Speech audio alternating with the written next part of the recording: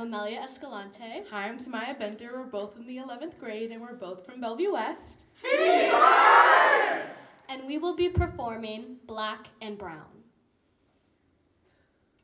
They can't speak correctly. Can't speak English. Are high school dropouts. Are uneducated. Are thugs. Are illegals. Are criminals. Do you see them?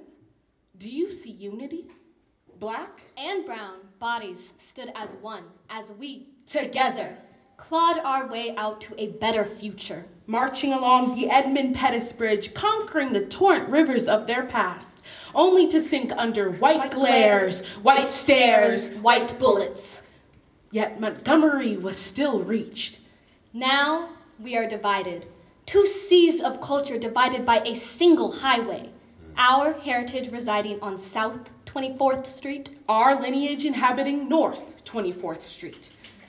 Lost adrift, as each site is beaten, abused, with the current only sweeping them further out to sea. At every chance, both are judged by skin, tongue, and origin.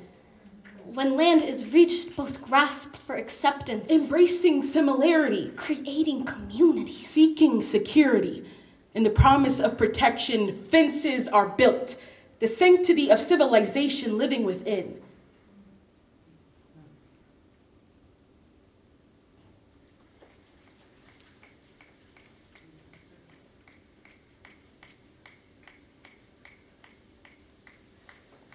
The masses observed us as we lost our fight for equality and settled for a fight of separation. Black and brown bodies observe their black and brown bruises as we struggle to become the model minority. Tired and uncaring, generations are left to reflect as they tend to their wounds. Reflect on the pain inflicted and gifted. Reflect on a shared assaulter, a shared demise. Surviving within their violent scene, black and brown bodies catch a breath. In. A breath from hate. Out. A breath from losing. In. A breath from our segregation. Out. A breath from distraction. We are finally united.